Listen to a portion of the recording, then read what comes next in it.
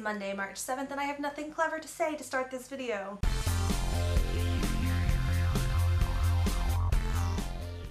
Yesterday was round 2 in the presidential elections here in France, and although this video is not actually going to be about politics, that is sort of the inspiration for this video and this week's topic, conversation, whatever.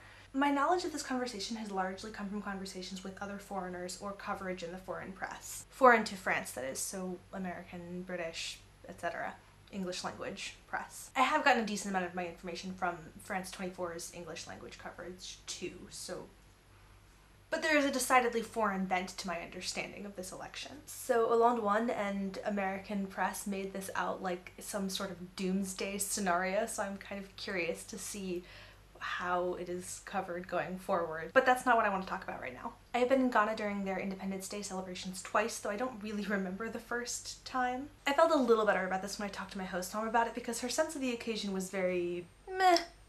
The kids do their thing with the marching, but otherwise, you know, this is the best explanation I've got for how I completely blanked on what I did the first time around. I of course remember this time, not the least because it figured heavily into our discussions of our itinerary. We considered several different options, always with deference to figuring out how to see the things we wanted to see, but remain cognizant of where we would be on that day as we traveled around the country. So for the actual Independence Day, I was in Jubilee Square in Ho, which is the capital of the Volta region. We watched the school kids march and listened to the music and kind of absorbed the general carnival festival atmosphere of the day. Being that my major metric for comparison is American Independence Day, it was kind of strange how little fanfare there was after the marching in the day. Like, there was daytime marching and then everyone just kind of went back to their lives, and okay, that was fun. Anyway, so back to how strange it is to be a foreigner in these kinds of settings. Even in the US, I have feelings of displacement during these kinds of highly nationalistic moments because I have such negative feelings about nationalism as a concept and phenomenon. But finding myself in the heart of these moments where I am truly an outsider is even weirder. In an odd way, it almost makes me long for the American context because it makes me feel more capable of commentary.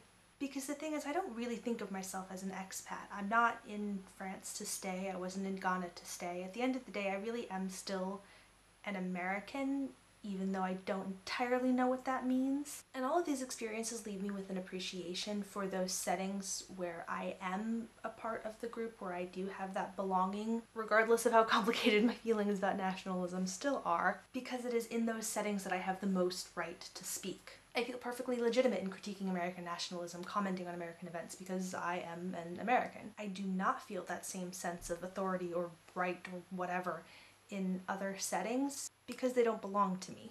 This is kind of amusing because the core problem that I have with nationalism is this idea of isolating people into somewhat arbitrary categories of belonging. Anyway, now I'm doing that thing that I do sometimes where I turn this into my own personal therapy session, and then I say, hey guys, here's this thing that I've been thinking about, can you like make it make sense for me? Okay, thanks, bye! So, you know, on that note, Brittany, here's this thing that I've been thinking about, please make it make sense for me, okay, thanks, bye? Kidding, mostly. Have you ever been in another country for their major events like Independence Day or elections? If so, what has that experience been like for you? Is this something that you've thought about at all with regards to your upcoming time in Germany, since obviously you will be there for things like this, as you will be there for an entire year. Brittany, I will see you tomorrow.